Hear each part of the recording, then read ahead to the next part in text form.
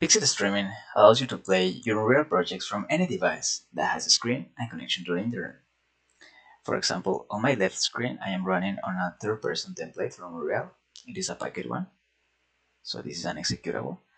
And let's try to control it from my web browser. So here we have it. I can control the exact same project from my web browser. And let's do it now from my iPhone.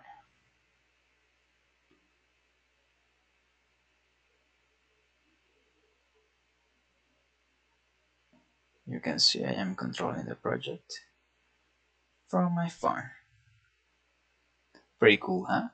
Hello, my name is Pablo Cardenas. I'm a technical artist at lifelike and believable animation design, and today I'm gonna teach you how you can set up pixel streaming in any of your projects so they can be accessed anywhere in the world by only sharing a link. Let's start. So to create a new project, we're gonna work on games for a moment. So let's go to games, and I want the third person one.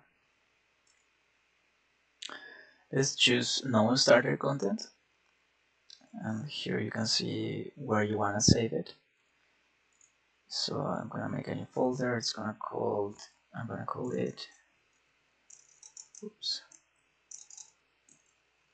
Pixel Streaming Tutorial.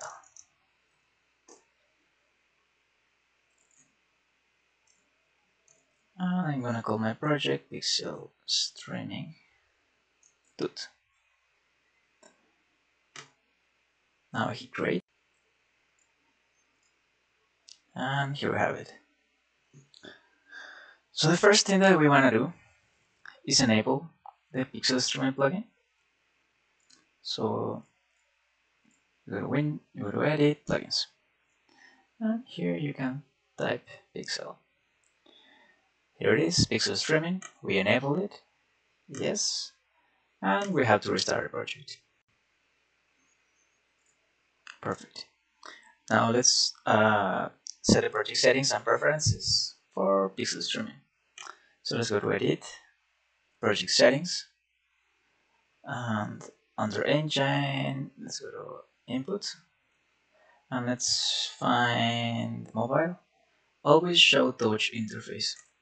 This will help us to show the joysticks, so you can control this with a phone or a tablet. And now go to Edit, Editor Preferences, and under the Level Editor Play, let's go to our additional launch parameters here. Here we are gonna copy and paste AudioMixer, PixelStreaming localhost, and PixelStreamingPort 888. All this, you can find this in the real documentation, but don't worry, I'm gonna paste this in the video description.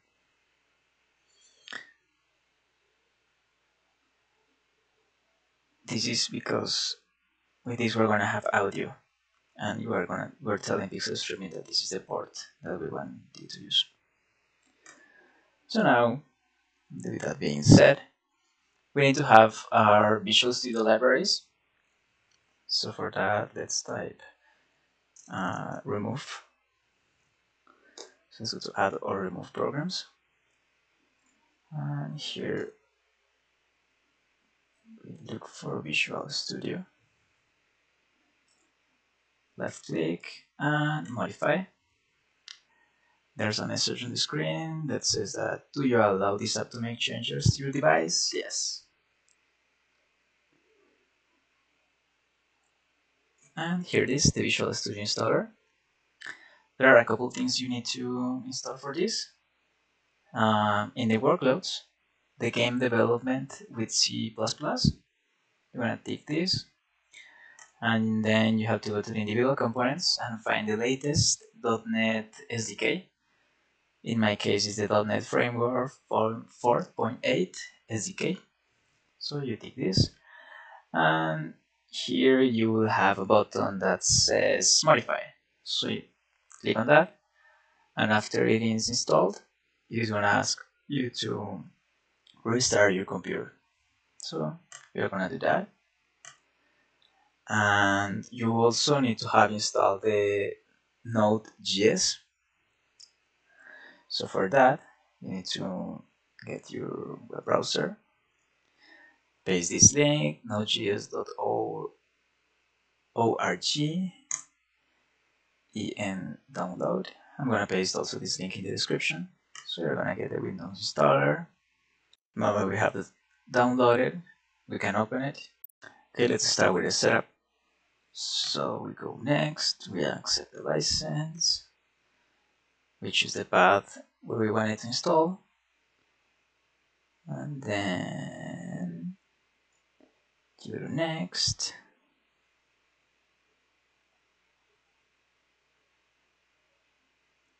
Yeah, we want it all, and then you hit install.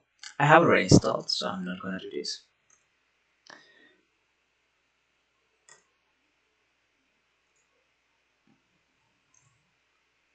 Okay, so now that we have all of this, let's go to File, Package Project, Windows 64,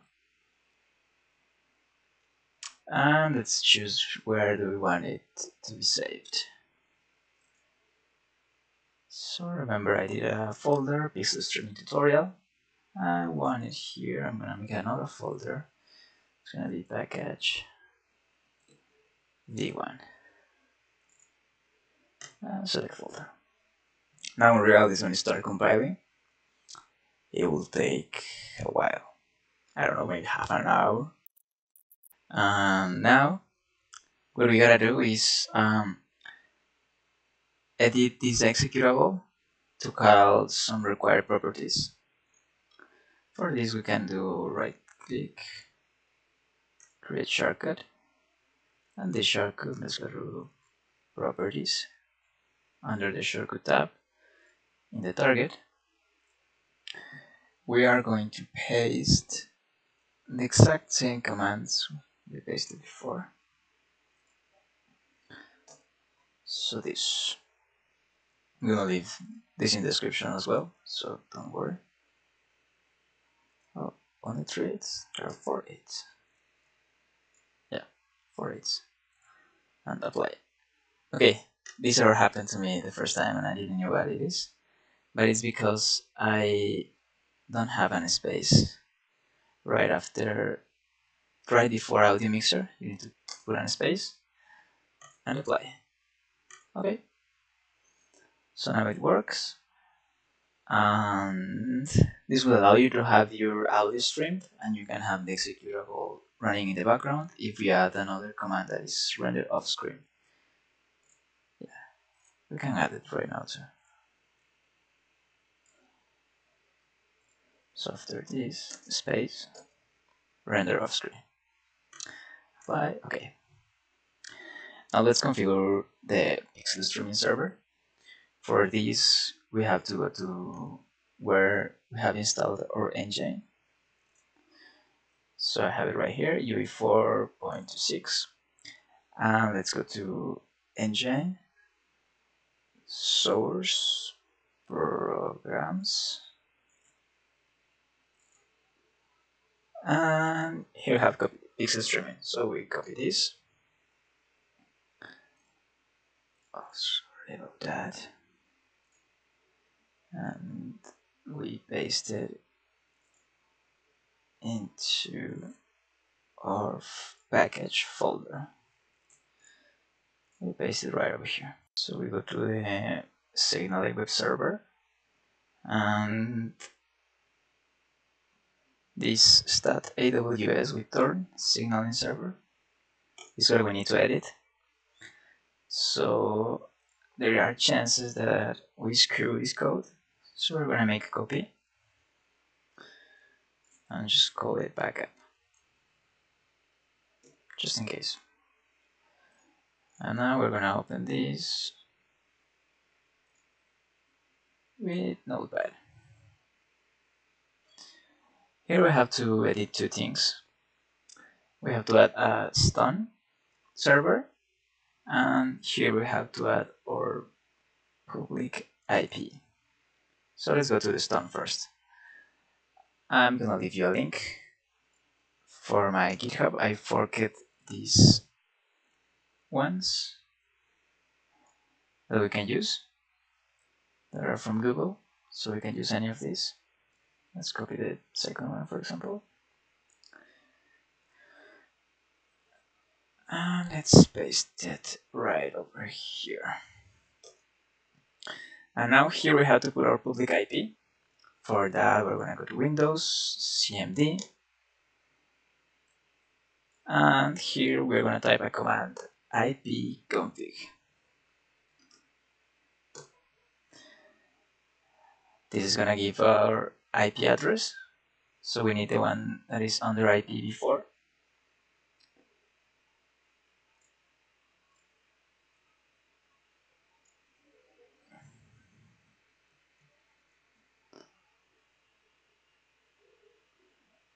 And let's save this.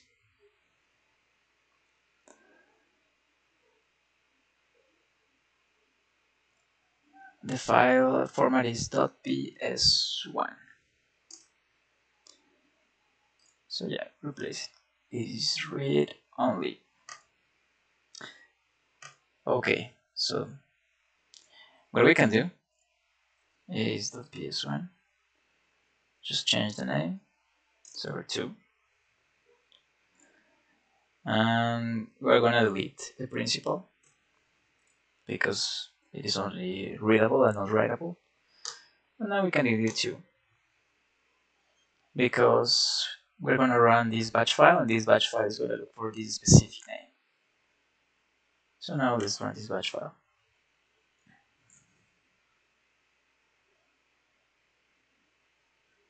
This one is basically our PixelStreaming server.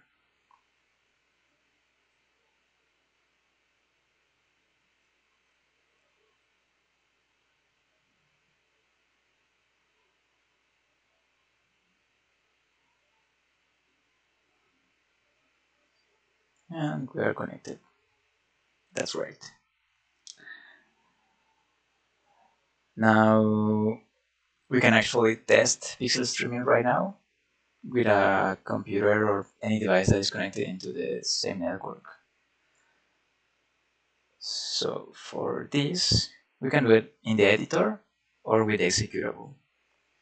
Let's do this time with the editor. For that, we have to run it in the standalone game.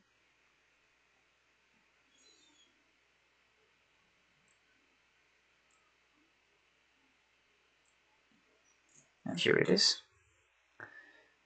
So, okay, I'm gonna put it like in this corner. Let's go to the browser. And here we have to write our IP.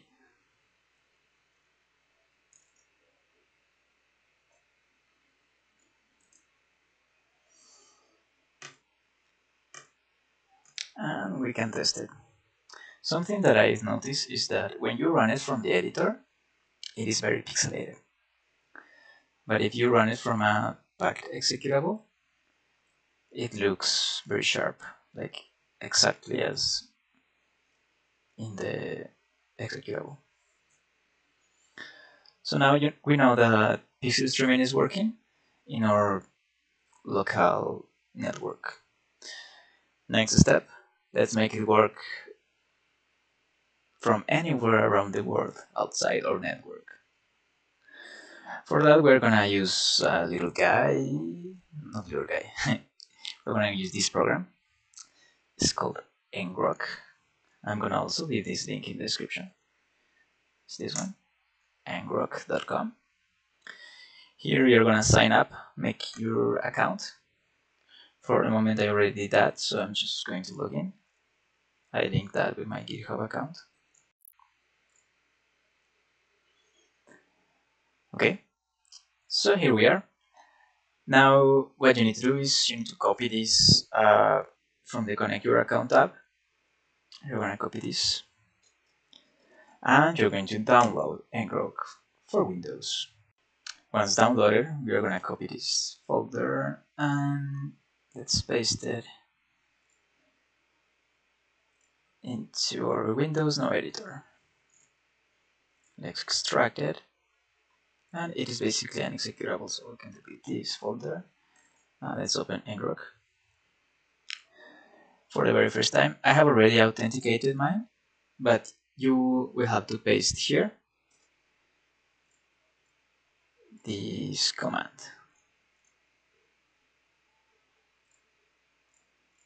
Here. No, this is not Ngrok. This is Ngrok. So here you have to paste that command and hit enter. That will give you access to your account, and then you will see like the exact same thing that I'm seeing right now. So PixelStreaming uses the port 80, so we're gonna hit the next command, that is gonna be Ngrok HTTP 80, and that's gonna give me a server online. Now we can copy this link. Oh, don't worry. I'm sorry. I did Ctrl+C twice, and that happens when you do Ctrl+C twice in Ngrok console. It's weird, but don't worry, you can do this again. So Ngrok HTTP 80. And now I am connecting. Oh, I see. It's because there's Ctrl+C to quit. Wow, I hate them. So make sure you just hit Ctrl+C once, not twice. And now we can run now from our packed. So it's running on my second screen. And what we can do is, remember, we copy this link. We're gonna open a new tab, paste that link, click start, hit play, and here we are. So now I can access to this from my phone without being connected on the same network. I just need to have this link on my phone. So I copy that over here.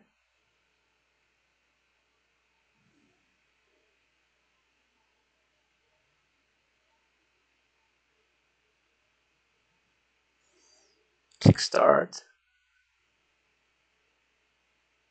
Oh, it failed. Click start again. And now it's working. So I can control my scene now. Here we can see there's another player. I can actually kick him. I'm gonna kick myself. Bye bye. Okay. So that's it. I hope you guys have fun with Pixel Streaming. And let's see you in the next video. Be safe. Bye.